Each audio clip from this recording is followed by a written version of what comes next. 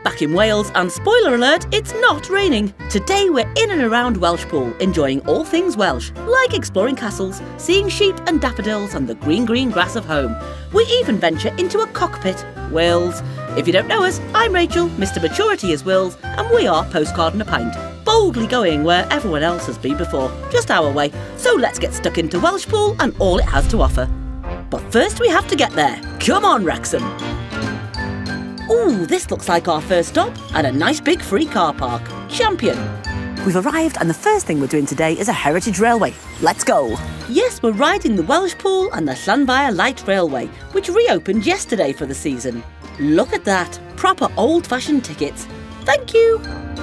Of course there's a gift shop, and although there were plenty of dragons in the shop, there weren't many sheep.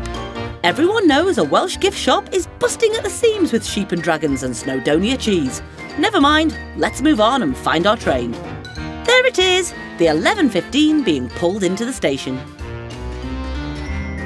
The railway still has the original locomotives working the line. Today we've got the Earl, built in 1902, and still going strong all these years later. We watched the Earl uncouple, then take on some water.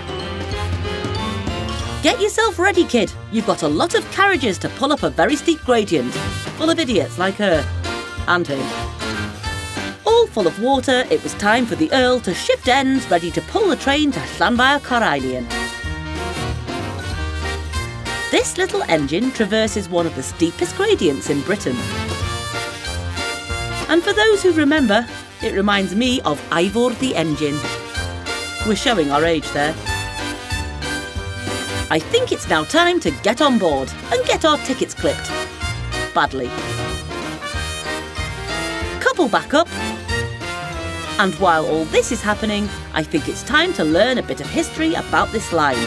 Now you make sure you fasten that tight, love. Apparently it's steep. And Rach, some history please. In the late 1800s, getting goods and produce out of these valleys was a real problem. Everything had to be carried by horse into Welshpool and shipped there from the Cambrian Railway.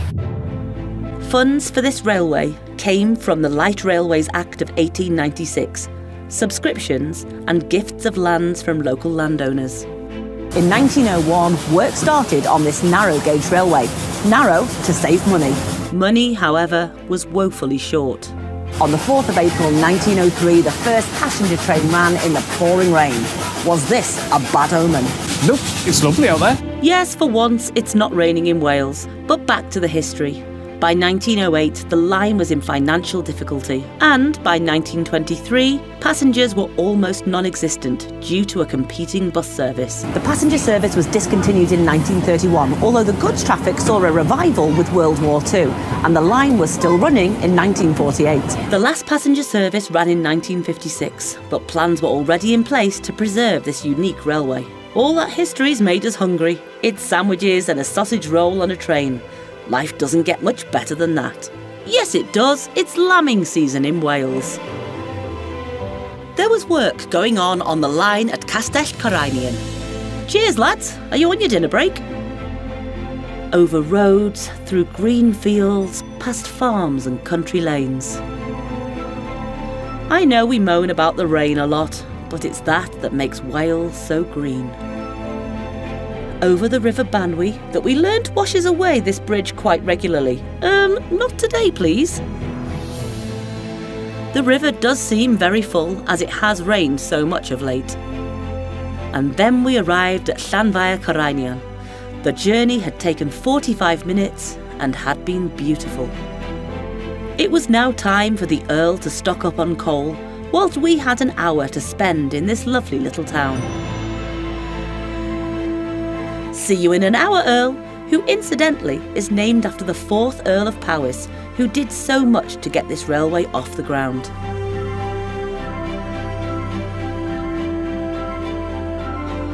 There is a tea room and gift shop here, but more of that later. We want to take a walk and see what we can find.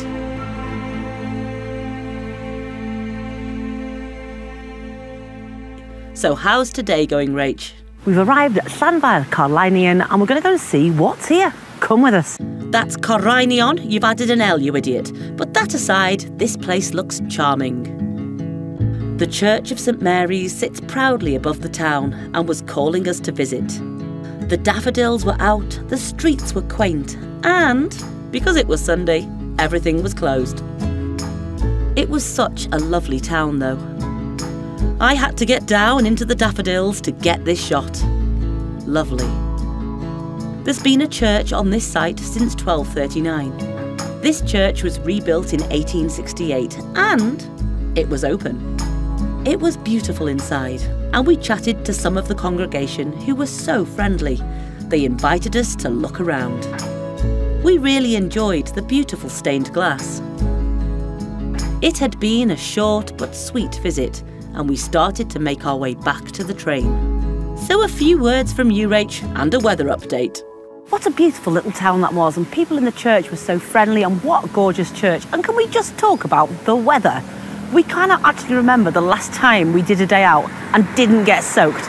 It's glorious. So glorious, in fact, we feel a trip to the station's tea room is in order for some hot chocolate, carrot cake and a toasted tea cake. That didn't last long. How's the tea cake, Wills? Good lad. We had a quick browse around the gift shop. Some steam train condiments, some dragons, but no sheep. They're all obviously out in the fields lambing.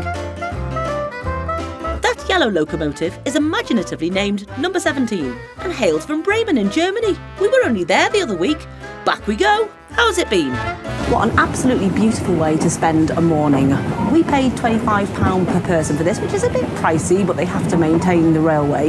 It was a 2.5 to 3 hour experience. What a beautiful place at the end of the line. I don't know what's going on with the weather today, but it is absolutely stunning. It's hot. Top morning out. We stood outside on the back carriage, posed for a selfie, and watched the world go by. The carriages we are on were donated by companies in Hungary and Austria and are a perfect viewing platform for the surrounding scenery. Hey up, we're on the bridge that got washed away again. Phew, made it. Oh, Wills is in a post-tea cake slump. Wake up, lad. You've got to tell the good people of YouTube what you think of this experience. What a lovely journey. I mean, what's not to like? There's lambs, there's pheasants, there's sheep, there's blue skies, there's green fields. Perfect day out. It certainly has been so far, and this is just the first bit. In no time at all, we were back in Welshpool, and what's that, Rach? You've got sunburn? In Wales? In March? Champion. That was absolutely brilliant. What a great morning. We're now going to head into Welshpool, see what we can find there, and then we're off to Powys Castle. A few minutes' drive saw us parked up and ready to explore. What's that, Wills? Welsh poo? Do you do those? Regular as clockwork. Oh, let's carry on. Welshpool has some really charming buildings. This one was a former manor house of the Earl of Powys and a coaching stop. So that's the railway and now a coaching inn. The Earls of Powys have been a useful lot. There were some lovely shops, but we were looking for the cockpit. Found it! Now tell us some history about this very unique building, Rach. This small hexagonal building is fascinating. It was once used for cockfighting. What fighting? Behave, Wills. It's one of very few cockfighting buildings left in the UK now, as cockfighting was made illegal in 1849. It's now a women's institute. Cockfighting, Women's Institute. I'm saying nothing. Sorry, people of Welshpool, you can't take him anywhere. Unusually, many of these Georgian buildings have brick facades built with bricks brought in by the Montgomery Canal or the River Severn in the town's heyday as a transport hub. Sadly, like most high streets now, there are lots of empty units. The Market Hall still seems to be thriving though, and is a beautiful building. There are some lovely older buildings too, and fascinating passages. We would like to visit again and see everything open. This is the Mermaid Inn, a 16th century merchant's house. Sadly, this beautiful pub, the Talbot, was closed. It was time to start making our way back to the car via yet another St Mary's Church. Welshpool will be back when you're open. So Welshpool, a quiet market town, but how did it get its name? So we know the burning question on all of your minds, Welshpool, does it have a Welsh pool? Well, simple answer, no it doesn't. It's actually called in Welsh a trallwng, which means marshy or boggy ground. So when the English rocked up and the Welsh said, hi, welcome to Trashung, the English went, we can't say that. We'll call it pool. And the Welsh went, all right then. Anyway, the Victorians came along years later and went, do you know there is a pool? It's down in Dorset. And the English went, oh yeah, so it is. We'll call it Welshpool. Genius. But if they'd have watched our video on how to say Welsh place names, they'd have been all right. If only medieval man had access to YouTube. This is St Mary's Church. Sadly, this wasn't open today. Inside this church is a memorial to William Morgan, translator of the Bible into Welsh. In the churchyard are the Commonwealth graves of 5 British soldiers of World War I and a soldier and airman from World War II. We'll be back, St Mary's, but now it's time to see yet more from the Earl of Powys. That's Powys Castle. The present castle was built in the 13th century, but was redeveloped in the early 20th century by the 4th Earl of Powys, George Herbert, the same fella who helped so much in the development of the railway. Along with the architect George Bodley, George Herbert began modernising the castle, introducing electric lighting and a hot water central heating system, but decorating the rooms in a 17th century style, more fitting to the castle. There was no filming allowed inside today, but Wills has been here on another occasion when he could film. It's stunning.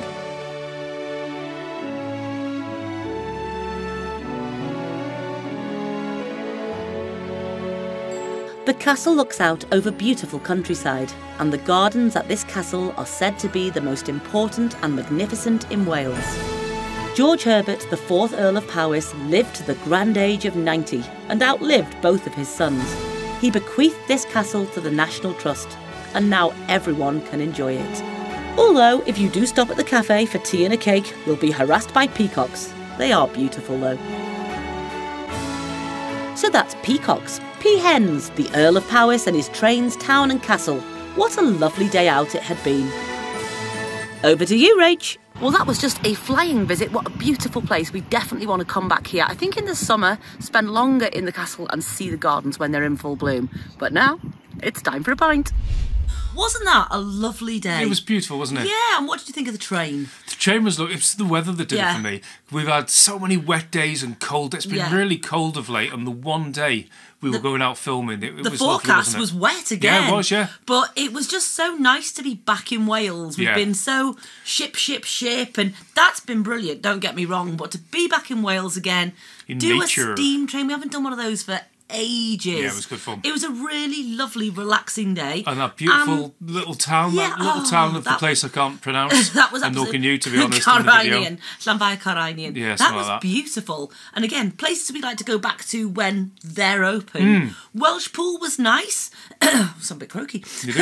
Welshpool was nice. It still had a few empty units. It does look like its high street has suffered a little bit, but it looks like it's got a great community, and it's another place we want to go to when it's open. I learnt the fact yesterday as well. I was talking in work about the cockpit, about cockfighting. Now, I know it was banned in whatever it was, 1849, something like that.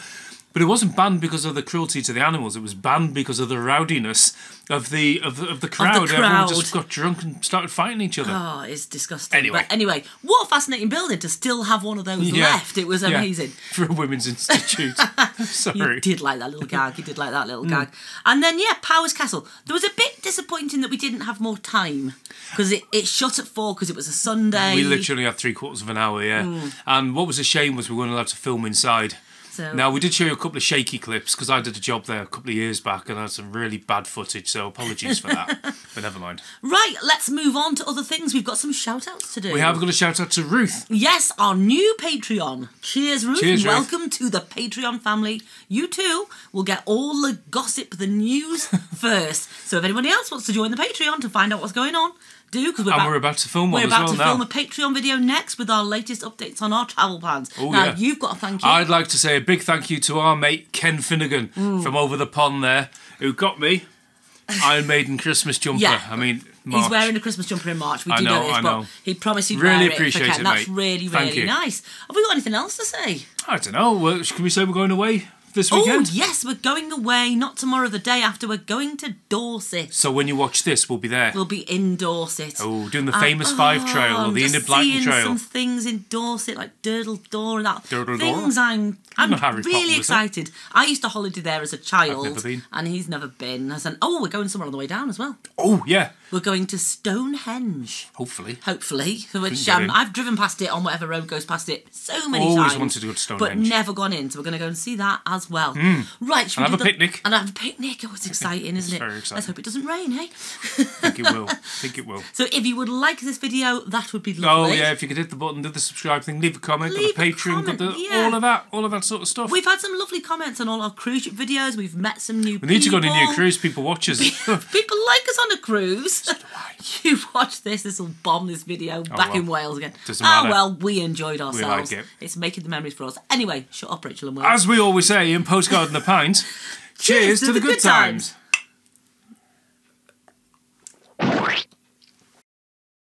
Got the joke book out. What is brown, has 4 legs and a trunk? I don't know. A mouse coming back from holiday. Oh.